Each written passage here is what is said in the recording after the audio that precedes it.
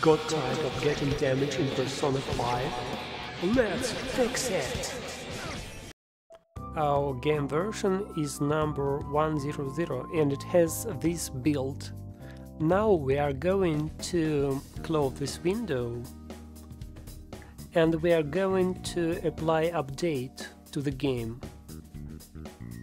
Title update, add, and pick this little update.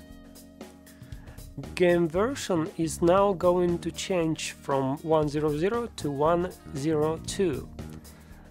And we're going to see that build ID has changed. It is very crucial because your cheat file must be the same as build ID. Now we open mod directory, create new folder called CHEATS. CHEATS. Now we will open Persona 5 CHEATS folder. We must use folder that has the same number as the title ID in game info. Open this folder that contains cheats folder and we copy this cheats file and we put it in cheats folder that we created in mods directory. Now we close game info and we press manage cheats.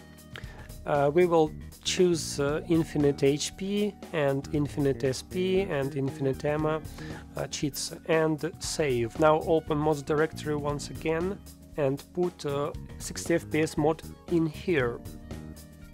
Now we can close the folder with mods and we can launch the game itself.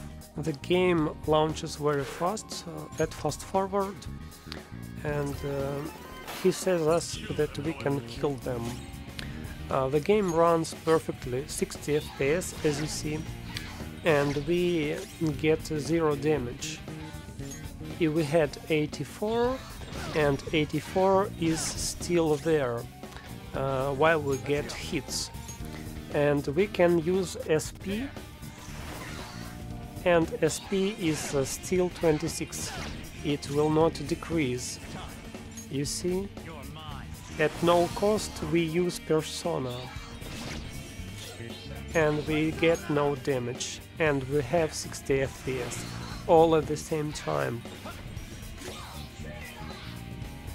That's what we wanted to get this game cheated and get this game 60 FPS. I hope you like this tutorial and I hope you will have no efforts doing it yourself. Like, subscribe and see you later.